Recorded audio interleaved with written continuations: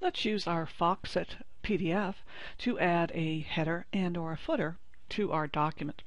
You can see here we have a title page on this document. And then when we move down, there is a header from the original document, but there is no footer. So let's go ahead and add a header and a footer to this document.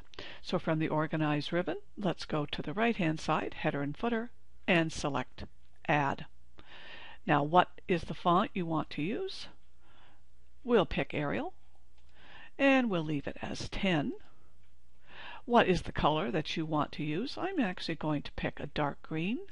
That seems to be the color of the organization, and we could set the margins. Now, there are sections here: left header, right header, center, left footer, center footer, and right footer. In the right footer, I'm going to place my mouse in there. And what precisely do you want inserted within that location? Notice down here we have page number, date, and file name. I'm going to select file name and insert the file name. Now in the left side, what do I want? I have those choices, or I can type my own. And please note, we do get a preview at the bottom, but that was previewing page 1. I don't want this to appear on page 1. So let's go to our page range options and say from page 2 to 17. So of course it disappears here because we are previewing page 1. But let's go to page 2, and there it is. Now let's say OK, and we can see the options. Now we're going to return back across the top to the header and the footer. We're going to update, and we are asked to return. Now this is a proof of concept. We want to insert page numbers. But let's look at the format options.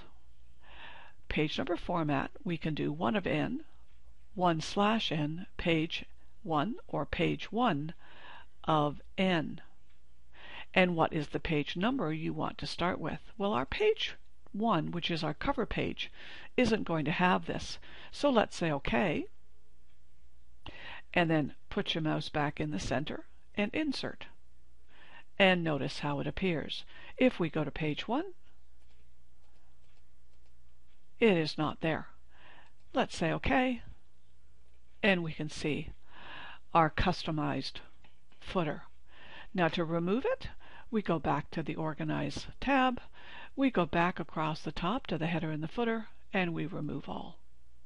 It warns us, and that's how we do it in Foxit PDF. If you've learned from this video, please like and subscribe.